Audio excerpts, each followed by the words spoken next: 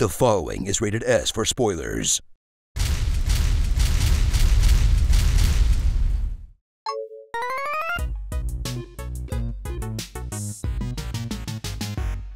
Inspired by the mind of George R.R. Martin and the studio that brought us the video game equivalent of waterboarding, comes a new type of Soulsborne experience that changes the series forever with one very important twist. You get a pretty pony! Elden Ring. Stand in awe of the expanse that is Elden Ring, as From Software releases their most ambitious Souls game since they called it King's Field, taking the usual sadistic formula out of the traditional series of gated hallways into a vast open world filled to the very brim with every single thing that made you suffer in every previous title, which somehow took the series status from for hardcore gamers to universally beloved, except for people who want to complain about the menus or whatever, by finally executing From Software's plan of making everyone get good whether they want to or not, in a title that proves Souls games aren't just for masochists that would voluntarily throw themselves in front of a balls-kicking machine. Or maybe just proves that somewhere deep inside, we're all balls-kicking machine guy. Now that it's mainstream, I'm pretty sure making fun of these games is considered kink-shaming. Explore the sheer magnitude of the lands between, as the surreal and beautiful nightmare-scapes of the Souls aesthetic are blown up American extra large, and you'll travel through dramatically different landscapes and like 10 distinct varieties of poison swamp to absolutely get stomped on in each and every one of them, where despite the fact that you're in a Skyrim-sized world, you'll still do the Dark Souls thing and run past all the dudes to collect graces just so you can declench your sphincter a little bit, which is luckily made much easier because they gave you a double-jumping horse, only to realize that you've gone too far as you get completely demolished by a single enemy. Then discover the true genius of Elden Ring, as you simply pack it up and go somewhere else for a while, where the mostly unbarred environment allows you to completely avoid the futility of beating your head against a single boss for hours, which plagued the previous titles. Then watch in horror as your dumbass does that anyway, because getting beat down by Margit 20 times has injured your pride. That is, if you can pry yourself away from meandering into every cave to collect all the weapons you don't have the build for, in an open world experience that doesn't so much as hold your hand as abandon you during childhood. Miyazaki said he was just going out for cigarettes. That was 45 years ago.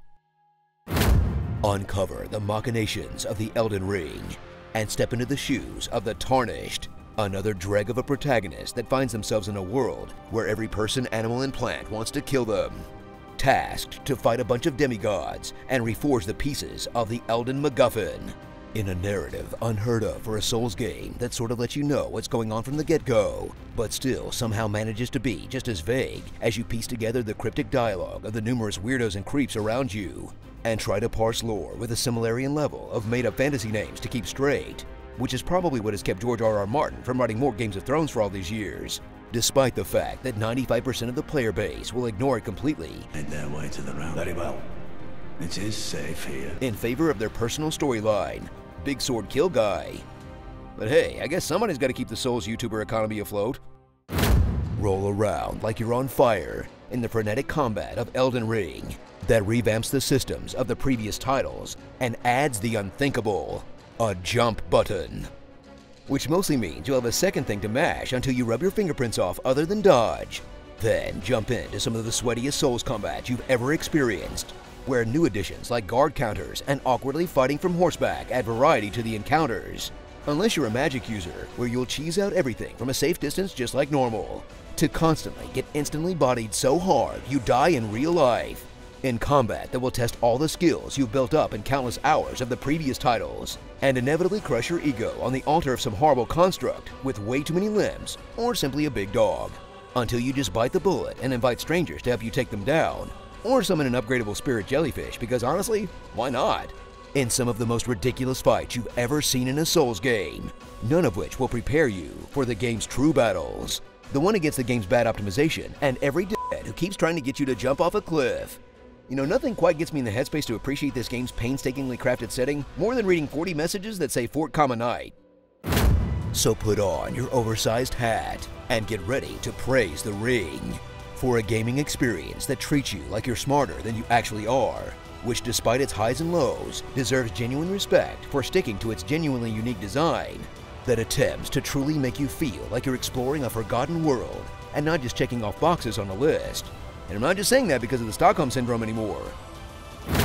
Starring, dying, crying, misjudging the jump and dying from fall damage, rolling to your death, missing every swing on your horse, endless cheese, getting invaded at the worst time, griefing in PvP as revenge, insisting you double-wield the big weapons despite fat rolling, hitting every wall in case they're an illusion, respecting over and over, destroying all furniture around you, patches, looking like a child who dressed themselves for peak stats, debating on killing an NPC for their swag, laughing at Rudon's ridiculous horse, crying around Rudon's ridiculous horse, getting hugs after trying your best, and being maidenless, in-game and in real life. Elden Finger Ring, but whole. The real threat of this game isn't the massive dragons or powerful demigods, it's the crabs and lobsters. Seriously, I haven't been this threatened by seafood since I got food poisoning at Red Lobster. Tell us what you'd like to hear in my epic voice in the comments below. I saifu with my waifu. There is no such thing as failure. You either succeed or you learn. You heard about Pluto. That's messed up, right? I'm tired of people walking into bars. It puts the lotion on the skin, or it gets the hose again.